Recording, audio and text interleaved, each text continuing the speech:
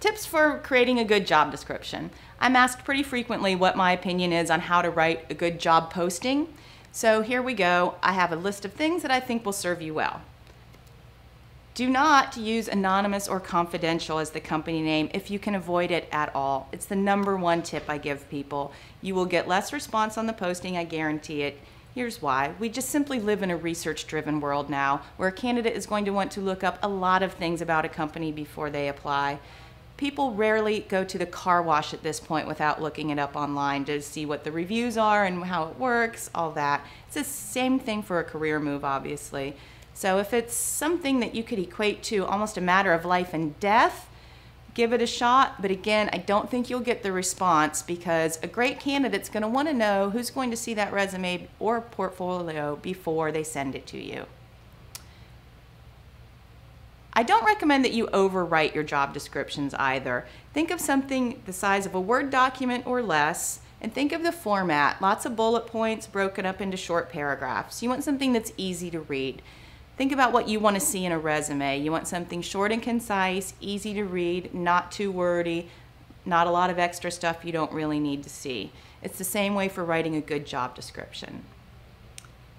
The flow of a good job description for a job posting, in my opinion, should go like this. Start off with the details of the job itself, then move on to the requirements from the candidate, and then move on to the information about your company. It's a very nice flow to the order of a job posting. Job description, requirements, blurb about your company. When it comes to a blurb about your company and including it in your job posting, in my opinion, it is an absolute must. A candidate's going to want to know a lot about why it's great to work at your company. And it's your responsibility as the hiring company to be able to say why it's great to work there. So it may take 10 or 15 minutes of your time, but I really recommend you take that time and write up a 1-paragraph blurb. Here's our company, here's what we do, here's why it's great to work here. Be enthusiastic, be excited, let it come through in your words. A great candidate's going to want to see that. I also recommend you avoid words like rock star, ninja, badass, and stud. They are overplayed, they're done. It was so 2000. You want to stick to the normal adjectives that skew a little bit more professional. Now granted, you might want someone that you consider a rock star, that's fine.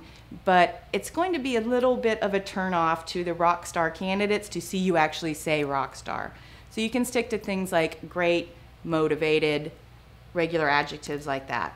In my opinion, you can still throw an awesome in here and there. That straddles the balance quite nicely.